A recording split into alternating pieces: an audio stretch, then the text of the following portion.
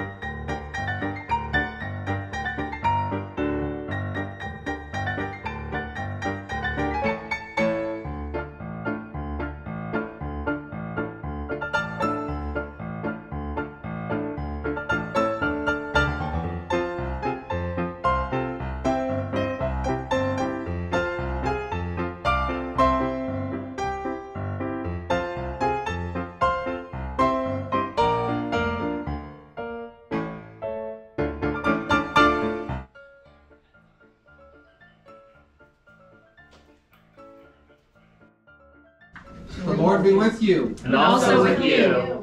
Let us pray. Good and gracious God, we give you thanks for all that's been given to us. It's all from you and not from us.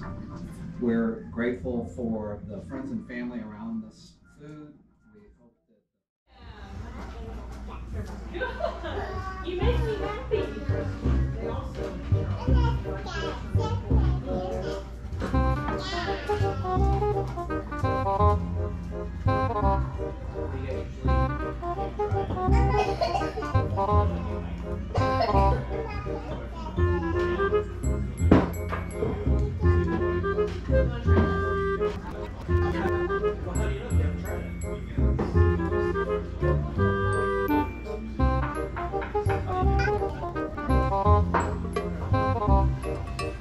Off.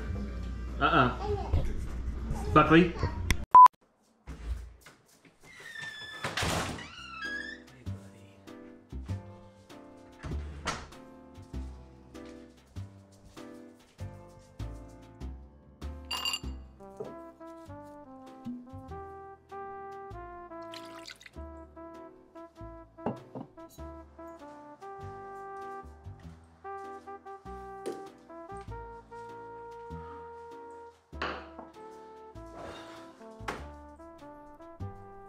The party's over. Welcome to the after party. My name is Brian. I'm your host, and this month, for this project, I'm going to be taking these Thanksgiving leftovers and turning them into something brand new. Now, when I would visit my grandmother at the cottage in Michigan, she would often take what was left over from the meal the night before and turn it into a delicious soup. But she hated calling them leftovers because in her mind, we intentionally made too much food. It wasn't accidental, and so she would make her planned over soup. So I'm going to be taking these Thanksgiving planned overs and turning them into Thanksgiving fried rice. And this is a great way to get rid of whatever leftovers you have in your fridge. This recipe in particular is inspired by Chris Morocco and Andy Bergani from Bon Appetit's Test Kitchen, but you can use this same approach to make any kind of planned over fried rice you want, whether it's breakfast fried rice or fried chicken fried rice, or in this case, Thanksgiving fried rice. So let's get started. Now, regardless of what type of planned over fried rice you're making, you need to start with some fried rice essentials, and that includes fully cooled rice. I happen to have some here as a Thanksgiving planned over. My sister brought some white rice to our dinner yesterday. If you don't have some, go ahead and just make it a little bit ahead of time and let it fully cool on a sheet rack if you're trying to do it quickly, or just throw it in Tupperware and let it cool overnight. I also have 3 eggs, some scallions, garlic, ginger, as well as some soy sauce, sesame oil, salt, and MSG from the pantry. I'm gonna go ahead and prep the pantry ingredients, and then we'll get frying.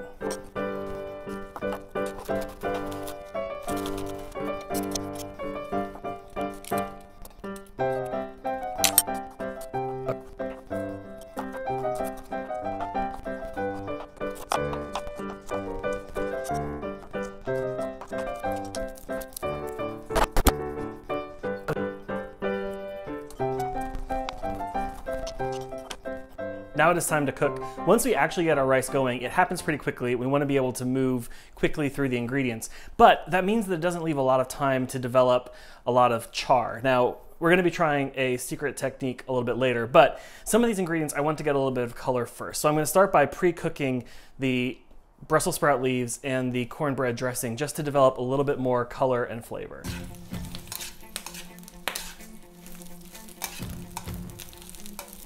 I already hear the sizzle going. That's good. That means that my wok is hot. Now, ideally, you would be doing this over some sort of fire so that you could get the wok really ripping hot. This electric wok does pretty well, and for my needs and my kitchen, it's about as good as it's gonna get.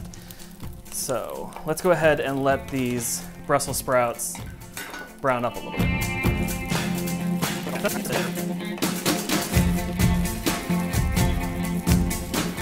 So I know that you can't smell this, but I can, and I think that's about as far as I want to push it because I don't want them to actually burn. Just pick up a little bit of char. Now I'm going to do the same process with the cornbread dressing. Do the same thing. We're going to let it brown off and develop some nice Maillard flavor. Yeah. It smells delicious. It smells like Thanksgiving. It's got that sage and thyme and that breakfast sausage and the cornbread nuttiness. It screams Thanksgiving to me.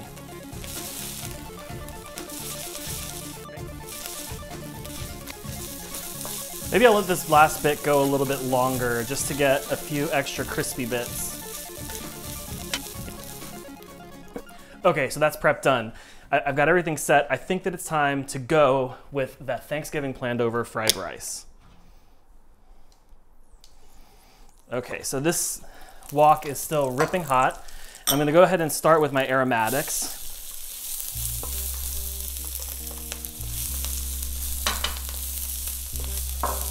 Let's let them develop some color. And while that's happening, I'm actually going to pre-crack my eggs into a separate bowl. I have chickens in the backyard, and these eggs are from them. And every once in a while, a bad egg gets in the bunch.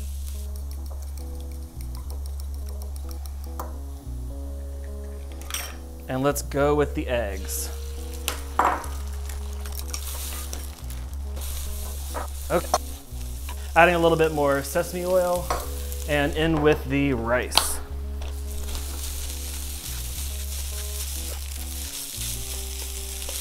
This is the first time I'm going to try this, but this trick comes from the author of Serious Eats in the Food Lab, J. Kinji Lopez Alt, who actually uses a blowtorch to try to get that wok if he's cooking not over a live fire. Now, he does it while he's tossing his ingredients in the air. I can't do that with this wok, but I can still try to give it a little bit of that extra direct heat, char up some of that oil, and try to get a little bit of that wok flavor.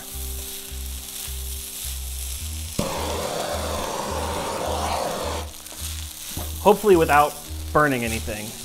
I saw a little bit of char up here there. Is it worth it? I don't know. But it's good enough for J. Kinji Lopez, then it's good enough for me. Besides, it makes this video a little bit more fun, right?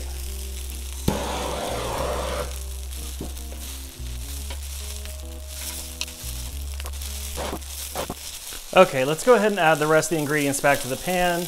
We've got that cornbread dressing, those Brussels sprout leaves, and some cut up leftover turkey.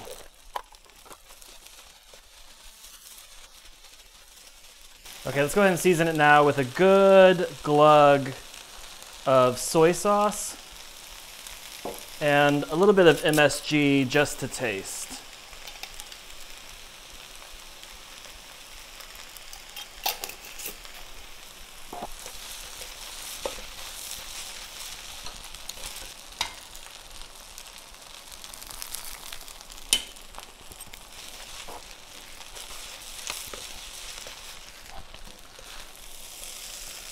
And there you have it. This is my take on a Thanksgiving planned over meal.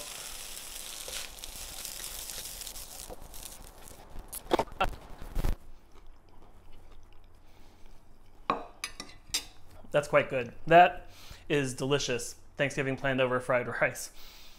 And I encourage you to give it a shot. And maybe it's not Thanksgiving planned over fried rice. Maybe it's some other kind of planned over fried rice. It may be intimidating, but it's actually really easy. Prep your ingredients, take your time, and have some fun. And I know this sounds cliche, traditions often are, but I've never made it through a Thanksgiving meal without somebody at the table stopping the conversation and asking that we go around and we say something that we are grateful for. And when I heard that question this year, I immediately knew the answer. I have a list in my head of things that I am grateful for. Family and friends, health and employment. There are so many things that I have to be grateful for. And I know them in the same way that I know what things are red. Tomatoes and cherries and strawberries and pomegranates, and that's just fruits. But sometimes those two lists carry about the same emotional weight.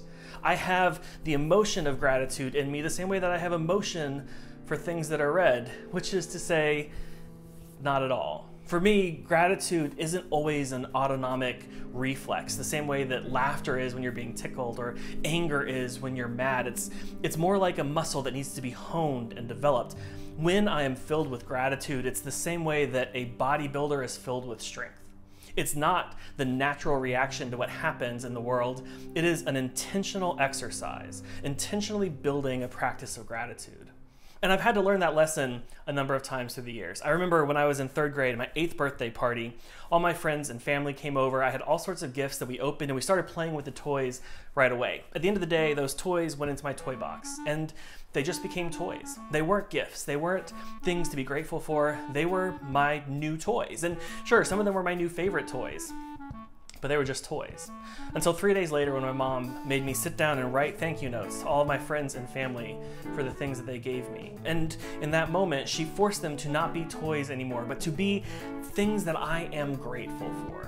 She helped start a gratitude practice. And as an 8-year-old, I can't say that it stuck particularly well. I had to learn the lesson over and over again. I remember when I was in college, I picked up this book.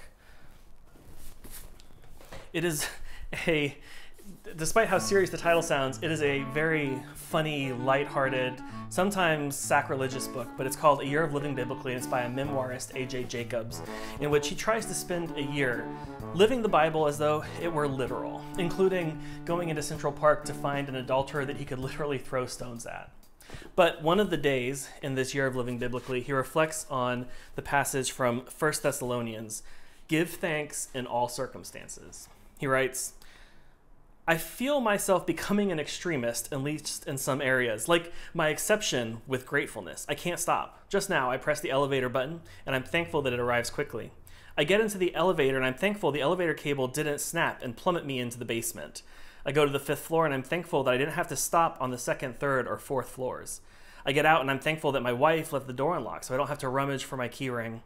I walk in, and I'm thankful that my son is home, healthy, and stuffing his face with pineapple wedges." And on and on and on. It's an odd way to live, but also kind of great and powerful. I've never before been so aware of the thousands of little good things, the thousands of things that go right every day. Sometimes my thank yous are directed at no one in particular. It's more of an appreciation than a thanks, a reminder to myself, hey, pay attention, savor this moment. But other times when I'm in a more believing phase, my thanks have an addressee. I'm thanking God, or the universal laws of nature, I'm never sure which, but it gives the act of thanking more weight. That's the kind of gratitude practice that I want to have. Those are the kind of gratitude muscles that I want to hone. And if that sounds like something that you might want to work on in this season, I recommend you check out this video's sponsors. This entire series is sponsored by Connect.Faith, and they are a group of people that are unbound by location, coming together online to explore creativity, spirituality, and justice. And if developing a gratitude practice is something you want to work on, this might be a great community to work on it with. I encourage you to check out their Wednesday night Zoom sessions at 7:30 called Creativity Lab. It's a group of people that changes every night. There are no cliques or in-groups. It's just a welcoming community of people who are exploring the creative process together. Thank you to Connect.Faith for supporting this entire video series, and thank you to you for joining me for this day after a party as we made some Thanksgiving planned over fried rice. I am so grateful for you joining me on this little journey. And my hope for you in this season as ever is that you will be well, you will try hard, and that you will do good in the world. It was the Onceler from Dr. Seuss's The Lorax who said, unless someone like you cares a whole awful lot, nothing's going to get better. it's not. I love you, and I'll see you next time. Good enough. Roll credits.